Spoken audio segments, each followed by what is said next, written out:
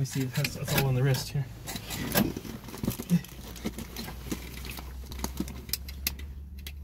You're saying the brakes are not as...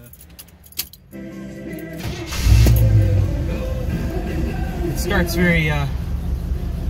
very willingly.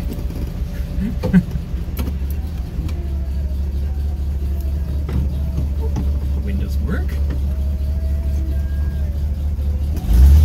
Whoa. Oh my god. This is no Mazda Protege. Oh my god, I can feel the power in the... The first time it drove out of the garage, we burnt the tires. Oh my god.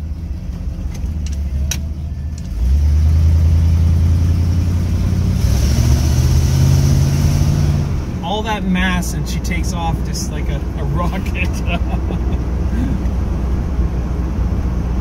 Well, this is great. I've only driven this car one block in my life when I bought it first and drove it down the block leaking oil everywhere.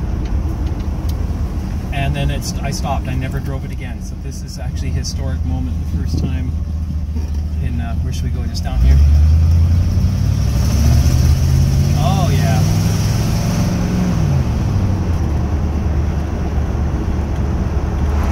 You should have a little meter on here that says how much dollars you're spending when you plant your foot. No kidding. Yeah.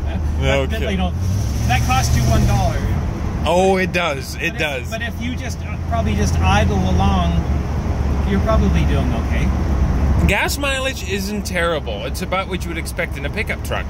Yeah. And I'm not talking one of those gigantic 6-wheeled, you know, 7-liter engine. The Chevy pickups, they say when they were tuned right, they were getting about they could clear 20 miles per gallon. I don't know if that's true, but a 350 in a Chevy pickup in the old days, if they had them really set up nice, they were supposed to get about 20. Yeah. I'm doing about 14 liters to 100 kilometers, which is not bad. No, I think about 1 liter every 7-8 kilometers. It's doable. 15, 18 bucks to drive 100 kilometers? Yeah, not even, I think. That's not bad. No. There's lots of, I think my Honda Element did not do any better than that, honestly. It was quite a big on gas. Well, actually, no wonder you can commute in this. It's super comfortable. Oh, I love it. Absolutely. And it does it well. I only drive highway, and it drives about 100 kilometers a day. Yeah. So this is a working car. Yeah. Just as it was meant to be. Nice big steering wheel.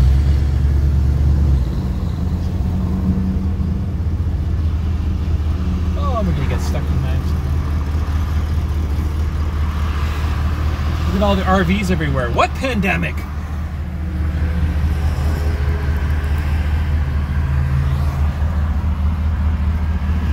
If you look all around here, this is the most unique car on the street.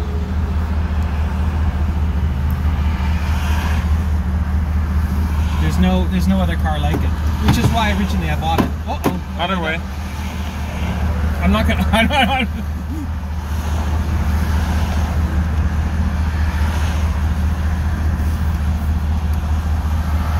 So Charlie has come back to visit his original place of roosting.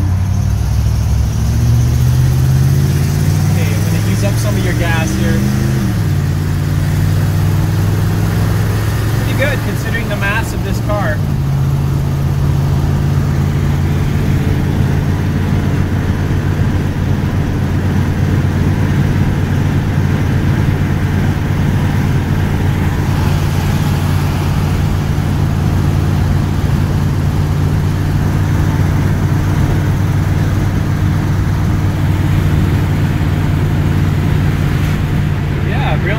Machine.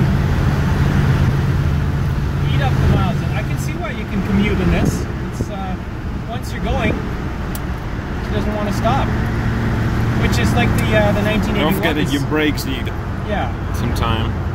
Oh, it's all right. I'm used to driving buses, and you think far ahead before you you put the brakes on. Because some of the buses I drove with the former company, old MC9s, they their brakes, I guess they were legal, but they sure weren't up to snuff. You planned ahead.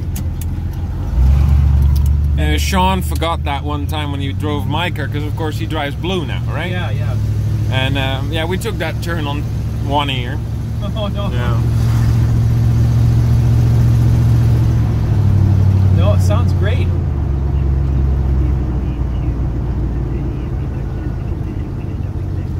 Back to where Charlie was unceremoniously trailered, and